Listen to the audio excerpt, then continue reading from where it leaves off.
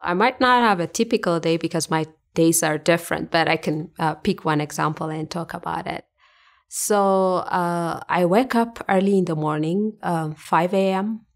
I do my sanitary-related things, and then I dress up, and then I do my usual morning prayer.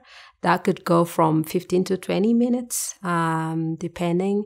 And then I leave from my house, say goodbye to my son and my husband, and leave for work, start driving.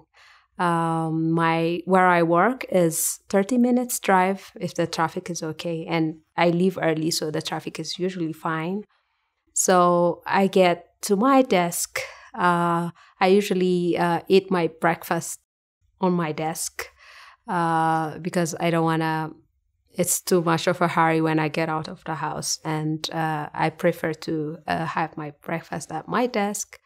I open and see my emails, check my emails first, and try to come up with a to-do list for the day. And I put it based on the priority level, based on what I want to do first and next.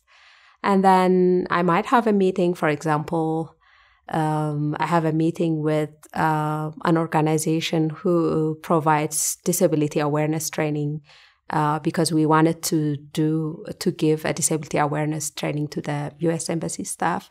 So I meet with those people. We plan on how the training is going to be, who's the trainer going to be, how many sessions, how many people per session, and how many hours. And then do some paperwork. I usually work on reports, and I also work on policies, internal policies, drafting policies, or it could be reviewing policies, or I could sometimes, I'm also involved in recruitment. I review screenings done for applicants. And then lunchtime. So I have my lunch. Sometimes I have it at my desk, depending on how busy I am. Sometimes I go to the restaurant. When I leave my work at 5 p.m., there are 3 scenarios. So the first scenario is go straight home to my family.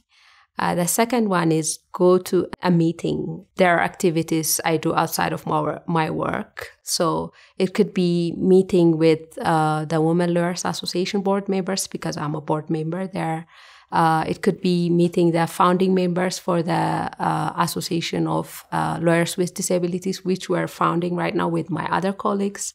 It could be my advisory role at the UN Women for the civil society organizations.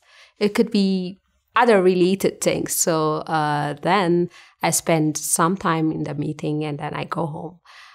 The third scenario is meeting friends, chit-chat, having dinner or drinks. And then that would be the end of the day.